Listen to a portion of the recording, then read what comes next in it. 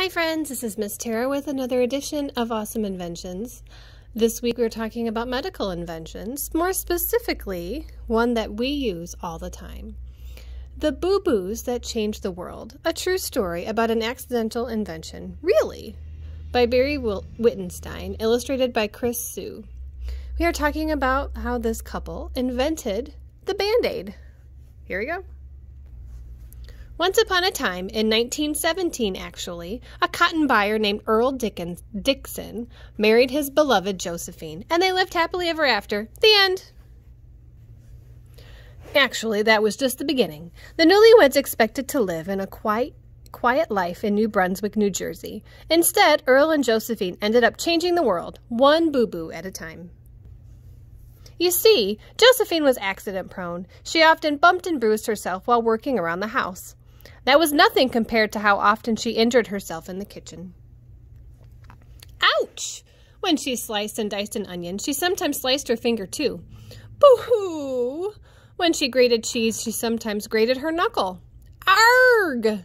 She lifted a hot pot off the stove, and sometimes she burned her hand. After Josephine winced in pain, she quickly grabbed a rag to stop the bleeding. But with bulky towels between her fingers, it was even harder for Josephine to hold a knife. She became even more accident-prone. Impossible, you say? It's true. Josephine's clutchiness had become a bloody problem. Every night when Earl came home from work, he looked forward to talking with Josephine and eating the wonderful meal she had prepared. That was until he saw his beloved's hands. Yikes! Her cuts might get infected. He had to help his new bride. Earl's father was a doctor, so Earl knew a little bit about boo-boos and bandages. And luckily, he worked for a company that manufactured hospital supplies. Earl knew that there had to be a solution. But what was it? Earl thought while he shaved in the morning, maybe if Earl thought while he bought cotton in the afternoon, then I could. And Earl thought some more while he lay in bed at night, and that would solve. Finally, a light bulb went off over his head. I've got it, Earl yelled with excitement, waking Josephine. What have you got? She asked. The bloody solution, of course, Earl replied. The next morning, Earl tried out his idea. Step 1. He took a long piece of adhesive tape and laid it on the kitchen table, sticky side up. Step 2. Earl cut small squares of sterile gauze and stuck them on the tape every few inches. Step 3. He placed a material called crinoline on top of the adhesive tape to keep the whole strip sterile. It's perfect, Earl said proudly. Now all Josephine had to do was cut off a piece of the longer strip and put it on. She didn't need anybody's help. She only needed one hand. It worked! At last they lived happily ever after. The end. But wait! Here comes the part about Earl and Josephine and how they changed the world. Earl guessed there were probably hundreds, possibly even thousands of people who could benefit from his new invention. Earl and Josephine thought about making the bandages themselves, but they soon realized it was too big a job. Earl told one of his coworkers about it, and the coworker encouraged Earl to meet with the company's president. At first, Earl's boss, James Johnson, wasn't quite sure Earl's idea was good enough. Earl demonstrated how easy it was to put the bandage on. Then Mr. Johnson saw his own light bulb. The company agreed to produce and sell the product. They combined the words bandage and first aid to create a clever name, Band-Aid. Now, Earl and Josephine would surely live happily ever after because Band-Aids were guaranteed to be an instant success. And with that, we have come to the end. Thank you and good night. Oops, not yet. Sorry. That first year, Band-Aids were made in a factory. It was a slower-than-slow process. Only a small number could be manufactured by hand. They came rolled up and were 18 ridiculous inches long, and 3 ridiculous inches wide. And they still had to be cut into pieces. Earl, Josephine, and Mr. Johnson had high expectations, but the Band-Aid boxes collected dust, ignored and unwanted. A few years later, the company invented a machine that could mass-produce thousands of bandages. Instead of the users having to cut them up, each one was ready to go. Band-Aids were now about 3 inches long and 1 inch wide. And they were cute, too. Each one had a little red string to pull in order to open the paper wrapper. Success! Band-Aids flew off the shelves. The end. Not really. Unfortunately, even with the cute red string and the convenient size, the public wasn't sold on the idea. Mr. Johnson knew there had to be a solution. What happened next was truly a stroke of genius. The company decided to give the Band-Aids away. Mr. Johnson wondered who needed self-adhesive bandages the most, and the light bulb went off again. The Boy Scouts, of course. All those fall down, climb up, scratched elbows, scraped knees boys got plenty of cuts, and it didn't take long before the mothers of those rough and tumble boys saw how handy the little bandages were. That did it. Earl and Josephine's invention was a smash. During World War II, the company sent millions of free Band-Aids to the brave soldiers fighting overseas. In the years that followed, Band-Aids were made in different sizes, colors, and designs. Some even had pictures of cartoon characters on them. And that continues to this day, all over the world. From boisterous hot dog vendors in Brooklyn, fancy French winemakers, tired taxi drivers in Denmark, and English bobbies on bicycles, to daredevil skateboards in Saskatchewan, king crab fishermen in Alaska, sweaty Ugandan soccer players, and applauding audiences at the Bolshoi Theater in Moscow, the sounds of "Aye! Wah!" and "Ouch!" still echo, but not for long.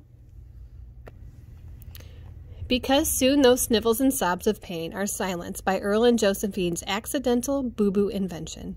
That is the happiest ending of all. The end. Really. Author's note. We don't know exactly what Earl and Josephine said when Earl first figured out his idea for ready-made bandage. I invented the dialogue and details surrounding their interactions in this book. The Band-Aid is one of those little inventions that nobody thinks about much. You stick one on when you get a boo-boo and continue on your way. What is there to ponder? There's a whole lot involved. Every invention has a history. Things don't invent themselves, do they? Then who does? And when? And where and how? Inventions are invented because they fill a need. Such was the case of the Band-Aid. Josephine needed an easy way to stop the bleeding on her fingers and make sure her cuts didn't get infected. So Earl combined several ideas that resulted in the invention of the Band-Aid, a bandage that anyone could put on by themselves. It seems like such a simple idea, but think about all the elements that came together perfectly. Earl's father was a doctor, so Earl was somewhat familiar with the basics of cleaning cuts. Earl happened to work for a major manufacturer of medical supplies, and Earl's wife was accident-prone. Take any of those three away, and we can only wonder if the name Earl Dickson would mean anything to anybody in the world. The world needed a small, sterile adhesive bandage, and they would have been invented eventually, maybe by someone else at Johnson & Johnson, would have come up with the idea a few months later or years later. Or a competitor might have thought of them first, maybe even somebody halfway around the world. Earl was promoted to vice president, and he was eventually elected to the Johnson & Johnson board of directors. He was certainly rewarded with respect from his colleagues, and with a bigger salary, too. That was good news to the Dicksons, who raised 2 boys. Earl died in 1961 when he was 68 years old. He didn't see the variety of design, shapes, and colors that Band-Aids come in now.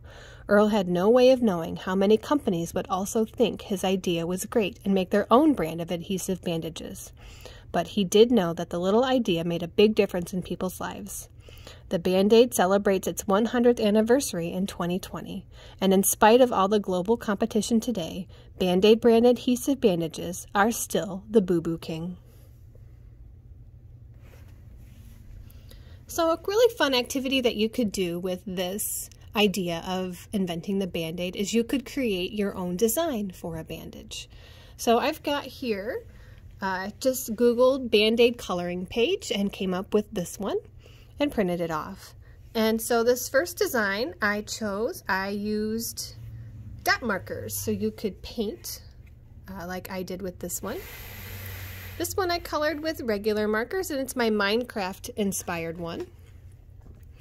And the third one that I made is pretty silly. And think about if you would want your bandage to have fuzzy balls on them, little craft puff balls. I had some red ones down in our art supply area, so I glued them on with some Elmer's glue. And I decided to make a little heart because I thought that was cute. You can think of the silliest Band-Aid design. You could draw characters on yours if you would like. You can put silly things on it like sand or salt or pieces of construction paper or cotton balls or anything weird. So you could have a contest that says, this is the weirdest Band-Aid, this is the prettiest Band-Aid, this is the coolest Band-Aid, and etc. So I encourage you to design your own special Band-Aid brand of bandages. I hope you've enjoyed our book about the Boo Boo King and the invention of the Band-Aid. We'll see you next time. Bye, friends.